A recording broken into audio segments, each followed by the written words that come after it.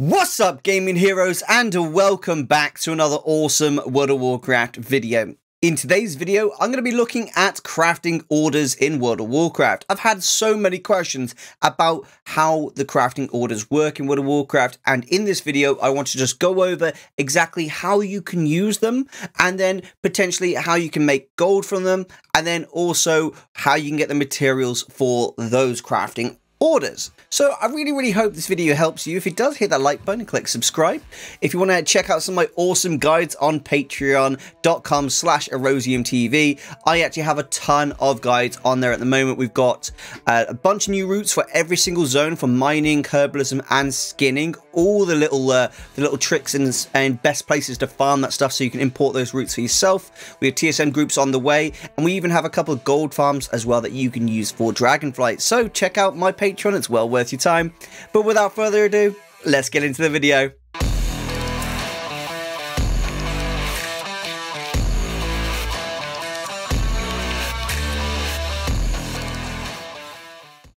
Okie dokie, so here I am on one of my alts, and I'm just at the tailing area in Valdrakken. I'm now at the crafting orders area, and at this crafting orders area, this is where you will basically come when you want gear to be crafted for you that you can't potentially craft. Now, Blizzard introduced this system here because they wanted to give people who don't have professions or don't even like professions the opportunity to still get pieces of equipment from professions that they don't necessarily have. This is a wonderful system that's very useful to everyone on a whole. So let me just explain a little bit about how it works. You basically would select a piece of equipment that you would want. In this instance, I'm just going to look at rings because I like rings. I think they're cool. So let's go to armor, go down to miscellaneous, go down to finger, which is basically ring, and then click on search. This will give you all of the options for crafting orders that can be put onto the auction house. So let's have a look. We have a 306 item level ring here, a 333 item level ring, 382 item level ring, which has a special use. Visit a place you have long since forgotten. Or you can get this last one right here, which is 382 again. Just a random stat, pretty similar to the other one, to be honest. So I'm just going to click on the Signet of Titanic Insight just here. Okay, and this will come up with some basic tips and tricks for how to basically use it. This is really good of Blizzard to put these in, but if you don't know how, I will explain everything else.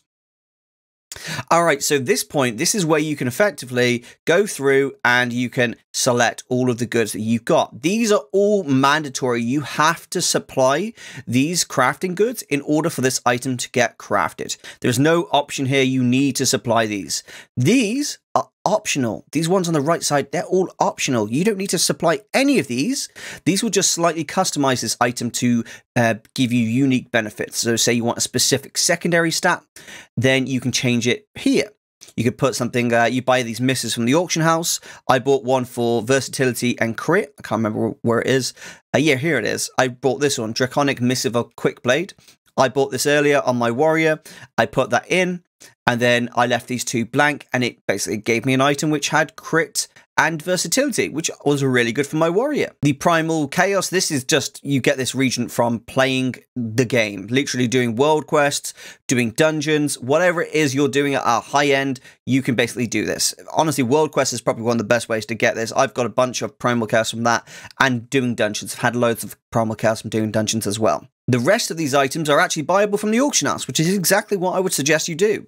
Shimmering Clasp, this says you can get jewelry crafters to make this if you want to, or you can just buy it straight from the auction house. Whatever's going to save you the most time ultimately. So in this instance, I would wait until I have a Spark of Ingenuity, which I'm going to explain in a second, and a Primal Chaos. Primal Chaos is really interesting in itself. So let's just explain the Spark of Ingenuity, because you only need one of these and you can only get one per week at the moment. So I'm going to press map to show you exactly where you will need to go. See this right here, this little quest? This is where you will need to go. You need to complete this quest in order for you to actually get your Spark of Ingenuity. So let's do that now. Here's a little bonus tip. Whenever you're flying, just fly straight up. Wherever you want to go, fly straight up, because it's going to save you so much time and effort with flying in general. If you fly straight up, you can always save your vigor and regenerate your vigor a lot easier than if you go straight. Help Grazik power up the mysterious device. Okay, let's do that. Let's jump on here. So we're literally just flying at the moment. And now we've got to shoot electric at the machine just here until it eventually gives us the ability to interact with it. There you go, all done. Lovely jubbly. Hey, and now we can interact with it. It's going to give us a quest. Jump, start. Find the first challenge of tier in Azure Span. It should be pretty easy. So now we need to head to Azure Span. This should be quite easy. A lot of people struggle with flying, but I have the best tips for this. Genuinely, I really do. This is the best tip that I can give. Fly straight up and keep pressing space. Just keep pressing the space bar. Genuinely, it's the best tip I can give you. Is just keep pressing the space bar, get really, really high up. And then when you're really high up, you just point down to where you want to go. Now, the reason you want to do this is because you will regenerate your vigor as you are going like this. Whereas if you're going in a straight line, you would not have any regenerating vigor. And here we go. Let's do it. In tier footsteps. Complete the first challenge of tier in Azure Span. So you're going to need to do some sort of challenge every week in order to do this. Here we go. Okay, so literally, we're just going to go through the enchanted rings when they spawn. There we go.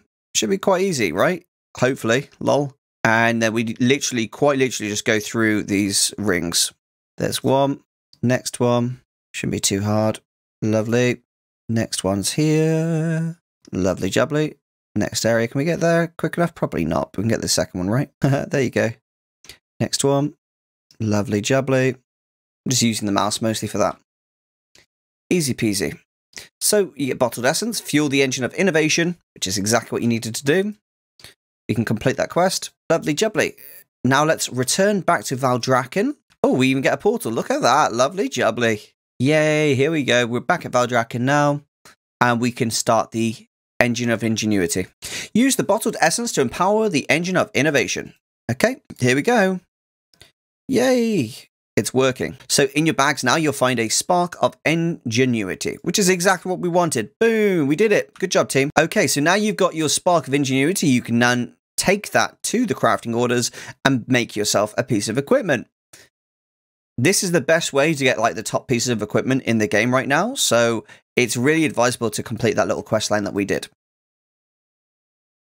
Okay, so now, say we were to go back to that ring, now we get miscellaneous, finger, and you click search, you'll see that we've got this ring here. Brilliant, we've now got a spark of ingenuity, so now all I need to do is go out into the world, complete world quests, or complete dungeons, whatever it is we need to do, we will actually get Primal Chaos really, really easily. So make sure you do that as much as possible, and you'll be winner, winner, chicken dinner on that. Boom. Now, once you've done that, and you've got all the materials you need, you'd buy these materials from the auction house. And then you would very simply say if you want it to be a guild order, if you want it to be a personal order, and you would basically decide on what quality you want it to be. If it's a public order, you don't decide on the quality because it's public at the end of the day. They're just doing the best they can. And you would say, hi, craft this for Erosium, please. And then basically someone will craft it. You'd give a commission. I like to give a healthy 100 to 200 gold because, you know, that's a nice thing to do. So I give a nice healthy bonus of 200 gold for crafting, for them doing that. And then you place your order. That order will then go onto the auction house and someone will complete it. My tip for that is I usually write in /2/trade chat and I write crafting order on the auction house right now for a 382 ring. And then someone usually whispers you straight away saying, completed it, and it will be sent to your mailbox as a result of that. It's really, really useful. It only costs you a couple of 100 gold and, you know, whatever these materials cost in the auction house as well. Really, really good little tip/trick there, guys. Now, remember, every single week, it's worth checking the engine of innovation just so that you can get your new spark of ingenuity. This will really, really help you just complete the best crafting orders possible, as you are going to want to gear up your character in the best way possible, right? That makes sense. So I would highly suggest doing that. Before I go, I completely forgot to mention to you to access crafting orders to actually craft, you very simply just need to open up your profession and go to the bottom where it says crafting orders. And then you can very simply just search when you want to craft stuff. So in this instance, I'm just going to press search, and then anything here I can actually craft, providing I actually know it. So as long as I know the actual recipe, I can craft anything here on the auction house. And then these are the commissions that you can get for just literally pressing craft. How amazing is that? Get yourself crafting, make yourself some awesome stuff, and save yourself tons of time. I really hope this video helped you in some way, shape, or form. If it did, hit the like button. And if I missed anything, feel free to let me know in the comment section below. I will make sure to cover it again in the future. Thanks so much for watching. This is Erosium, out.